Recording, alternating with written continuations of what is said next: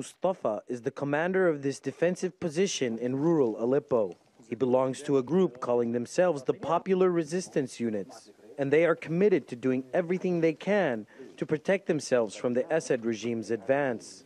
We're just civilians. We don't have any relationship with any of the armed groups.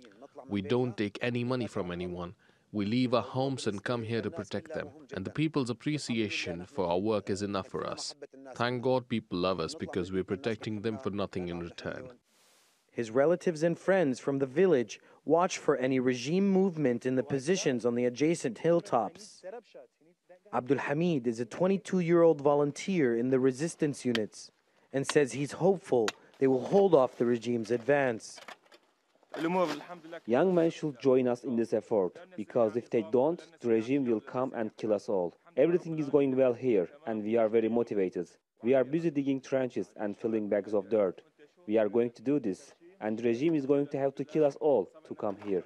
Over the last few days, Assad regime helicopters dropped these leaflets in this area with a message that calls for people to drop their weapons and to leave. Otherwise, they will meet a very bad end. However, this has not stopped civilians from volunteering for work like this. The Popular Resistance Units are growing, and they say they're going to continue to do whatever it takes to protect their homes.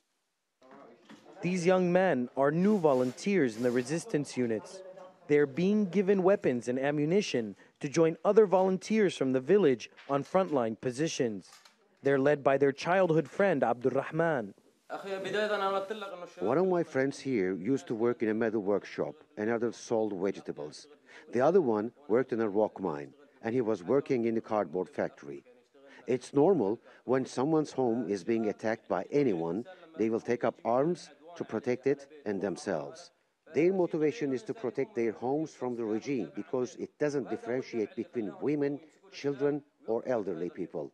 They kill everyone in their way. Following the regime's recent capture of Ma'arat al-Nu'man in Idlib, as these young men head to the front lines, they know rural Aleppo could be next. Obaida Hito, TRT World, Aleppo, Syria.